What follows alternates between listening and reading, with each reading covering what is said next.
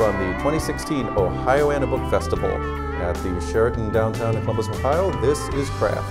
My name is Doug Dangler, and I'm here today with Karen Harper, an Ohio author who is active in at least 2 genres and has a stack of books here to show us her literary output.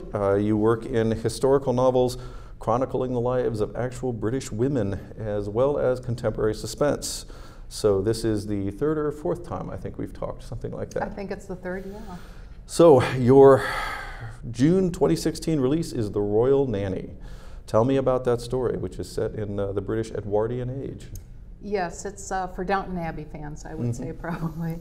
I love to do real British women who did amazing things. This was a Cockney lower class woman who ended up as nanny of the royal children of George V and Queen Mary, which is the current Queen's grandparents. Okay. But anyway, so it touches on the lives of Kaiser Wilhelm, who was a cousin of theirs, Tsar Nicholas, who was a cousin of theirs. These are all characters that are in the book also. But it blew my mind that the Victorians and Edwardians let strangers rear their children. But they're wealthy. Why is that a yes, surprise? Exactly. I mean, who wants to do the dirty work with the kids? But so this woman actually reared 2 kings of England, the man who became the Duke of Windsor eventually, Bertie of the King's Speech. A lot of people love that movie, The King's Speech. And he stuttered because before this nanny, he had a very abusive nanny. Really? That this woman came in and kind of got rid of, so to speak. How does it happen? What was there about the nanny that got her a job if she was an abusive nanny? How do you rise to a position? That first nanny, some parents did terrible jobs. She must have been recommended somehow. I don't know. Wow. Nannies could ruin the children or they could make them. And this woman that I'm chronicling in The Royal Nanny really helped to make. She was the emotional mother to 2 kings. The 6th child they had was epileptic, and they had very terrible cures for epilepsy at that time, very brutal cures. They thought maybe some of them were idiots, which is so not the case. And the boy was autistic, and we would say autistic, nobody knew anything about that. So this woman did a really amazing, she's the viewpoint to look at everything that was going on. Okay. So what got you interested in the story? I mean, you know a lot about it now, but what was the initial interest? I was reading something Victorian and just came across her in a footnote. And I was just amazed. I did see that the BBC has made a story about the epileptic child called The Lost Prince, and she was a very minor character in that. So I mean, somebody else had found them too.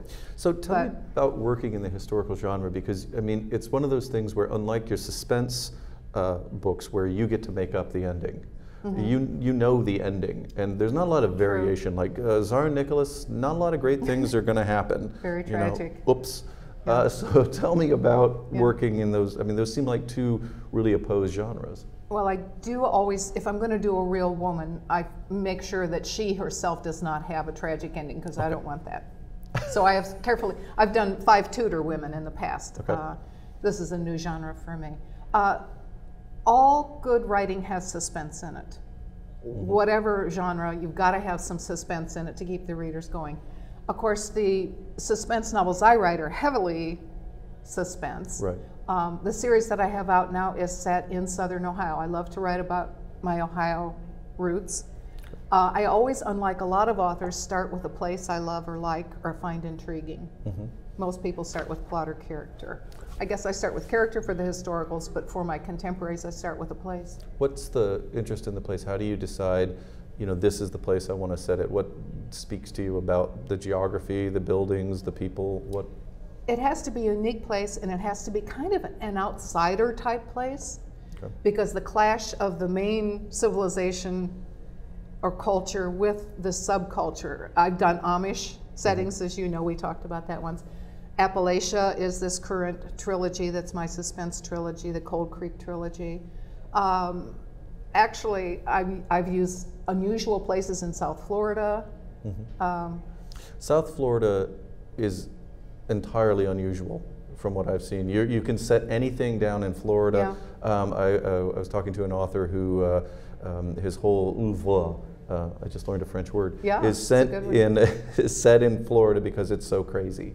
So many interesting. Many eccentrics loose down there. Yeah, Yep. there was his story was a crocodile had been thrown through a Wendy's window because somebody was unhappy about service. So that may be in your next book. That was a true story. Right, lately. yeah, that was one of the things he was talking about. It's always Florida, although Ohio manages to. I don't think it's as bizarre as Florida. I think it's the heat. Yeah. So are Edwardian era books selling a lot better, or are they more well received in the aftermath of Downton Abbey? Are you getting Yes, I think so. I think that was a very well done series. And it's so far away from our culture right now, the proprieties of how you acted and just the way, in the beginning of it, they show how they're measuring, how they're setting out the forks so that the forks at the table are a precise, Wait, you don't do it's that? completely different. Not usually, just if my mother's coming. Okay. Yeah. What kind of differences do you have when you're looking at something like the Edwardian and then something like your contemporary suspense for you as a writer, that affects your process? Much more research, of course. When I switched from doing Tudor era books to these Edwardian Victorian books, I did 3 years of reading before I switched over. And of course, my thing is I'm always writing one book and maybe researching something else, so.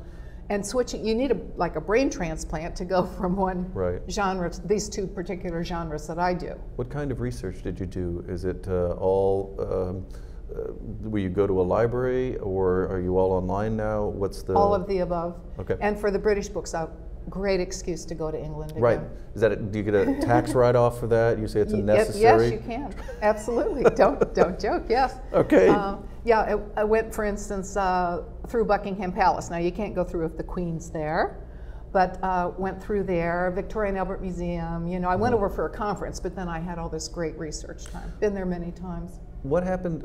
I haven't been to the Victoria and Albert because they won't give me an expense account. But what kind of things did you see there that really struck you, that spoke to you about the people that you were writing about? Well, one thing, of course, is the costumes. If you look at what they wore, the corsets and everybody, and 3 or 4 times a day you might change your clothes if you were upper class. For a walk outside, and these big weekends they had to have maids to help the women change their clothes, maybe six changes during the day. Is that because of the corsets or because they were difficult to get on? Yeah, all of the above, I guess. People wore so many, it was set what you wore to dinner. It was set what you might wear for tea time, and all of it was, you looked rich if it took a lot of doing to get you into your outfit. Okay, all right. So is there what are the aspects of one genre that, say, you find more engaging than another? Because you must look forward to switching genres, like, oh, I'll go to the contemporary suspense and I can write about computers, or I'll go to Edwardian England, I can write about the costumes. What kind of things appeal to you out of those genres? There are many, many similarities, and that is the central character that grows and changes and has problems and rises above. I always have a hopeful, good ending, happy ending, hopeful ending at least. But yeah, the genres are very, very different. It's still universal stories about people. I was an English major. I tend to really gravitate to the historicals a little bit more, perhaps. Granted that the contemporaries are easier to write because of the dialogue. Okay. It's our dialogue, I don't have to look for what words were in style at that time or something. Where do you go to find out what words were in style? Is it mostly the dialogue in contemporary fiction from that time, or is there a volume that tells you?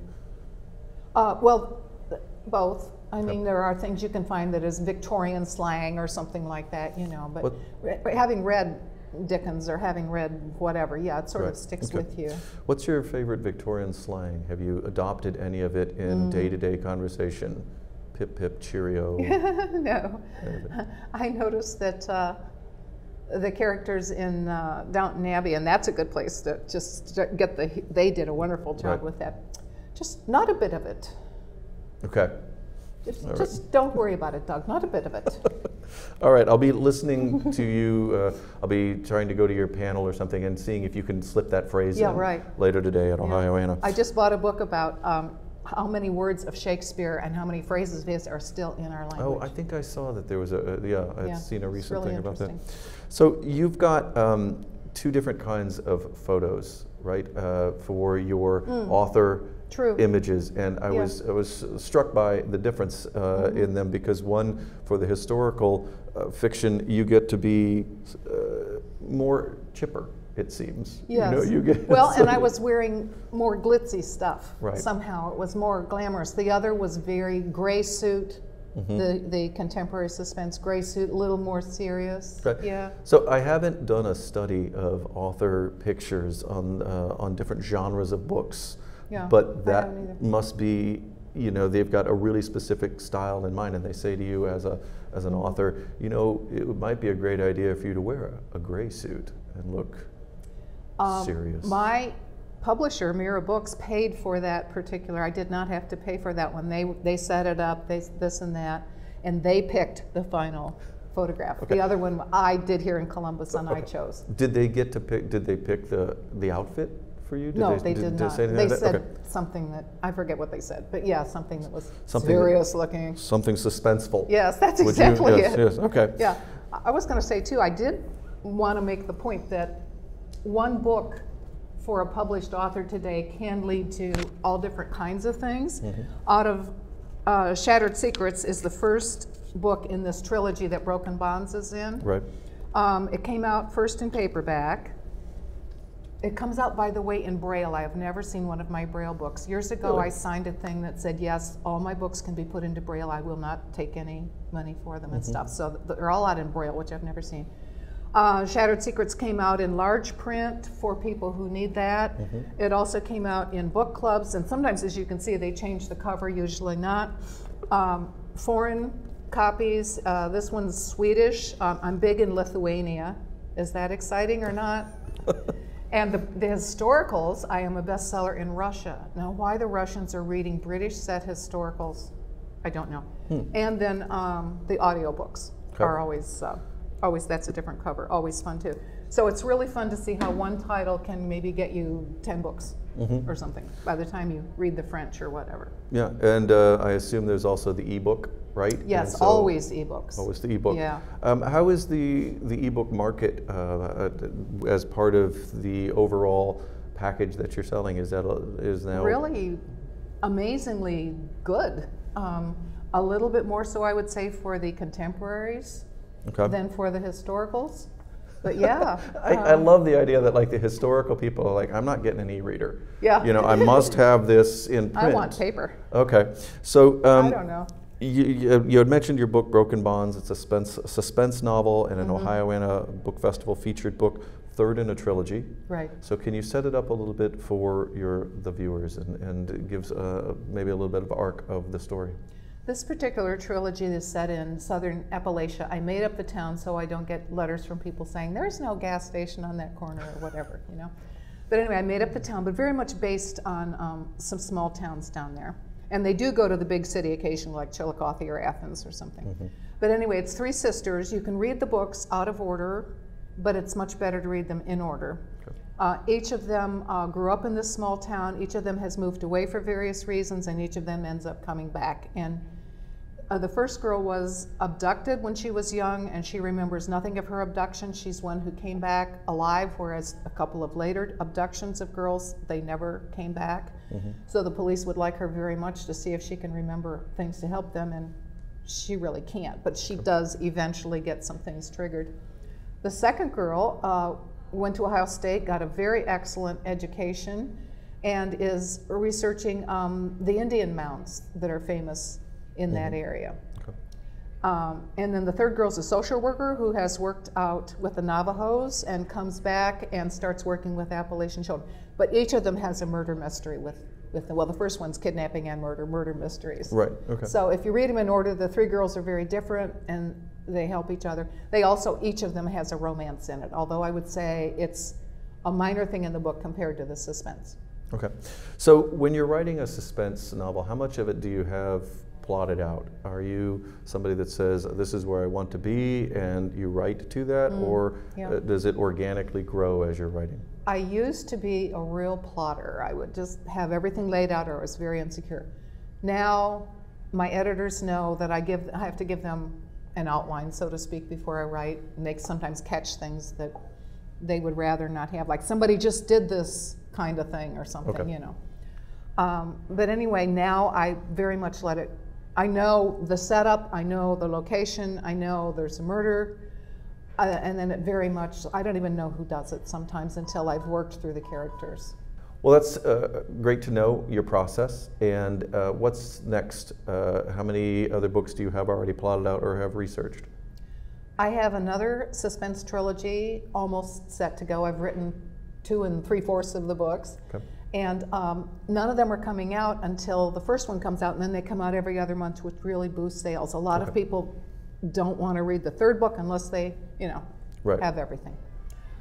So anyway, that's set in South Florida, where we lived many winters, so that'll be fun. And then in June I have, of course, This Royal Nanny, and I hope to write another Edwardian historical also. Okay. Well, Karen Harper, thank you very much for talking to me again today. Appreciate it. For more information from my guests, visit www.crafttheshow.com. This is Doug Dangler. Until next time, be creative.